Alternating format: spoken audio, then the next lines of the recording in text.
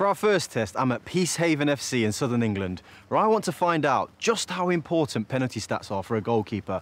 And for that, I need some penalty takers.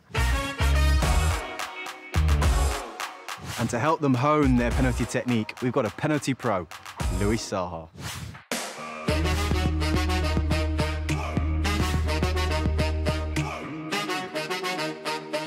My penalty taking routine is simple. I try to focus on the ball. I try to really focus on the contact, make sure that I hit it properly with enough precision but strength to make sure that it passed by the goalkeeper.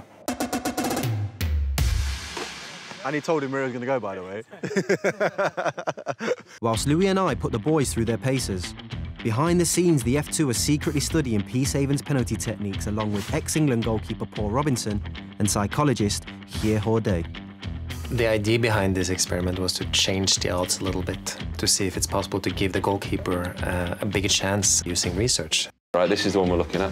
15. His go-to is an almost straight run-up and then opens his foot up at the last minute. Oh! Oh, nice, really good. No, he's done the same again. Right. Oh. How happy he is. 15. He goes left.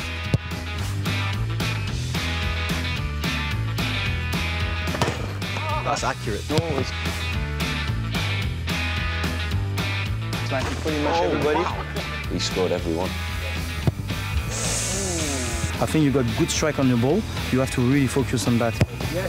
If you want to hit the target, you have to open up. Is down the middle the safest bet? Yeah. Yeah? Great Nice. penalty, yeah. Nothing to say. So we've collected the data, and from this we've calculated every player's dominant penalty. That's right, we're almost ready to go. All that's left is pull his earpiece, if you put that in, and we'll feed you the data through the earpiece. Thank you, boys. Make me look good. Cheers, mate. Let's do it.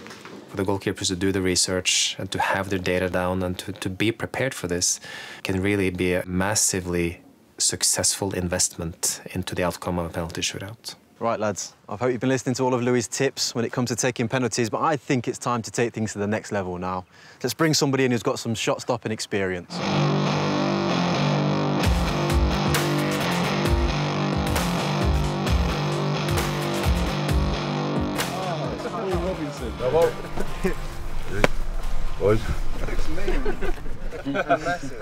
Right, lads, it's time to put your penalties to the test. Robbo, if you can hear us, go to your left post and touch the left post. He started out well, Yeah. Good man. I would always say to the goalkeepers, you've got absolutely nothing to lose here. Delay him as much as you can. He wants to get that over and done with. Robbo's right in his face, I know that. Yes. If the goalkeeper saves 1 out of 5 shots, Here he is, 14. then the goalkeeper can very easily become the hero of a penalty shootout. We're staying with the data on this one, mate. Going left.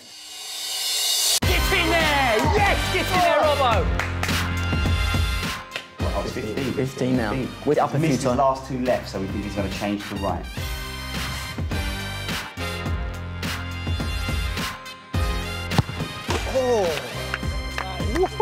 Should have gone with the on that one. Yeah, Should have gone with with data.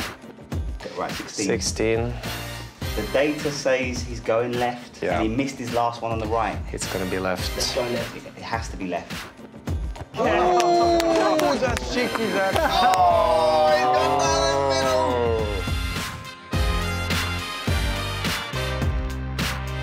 Keepers hate that, man. 12.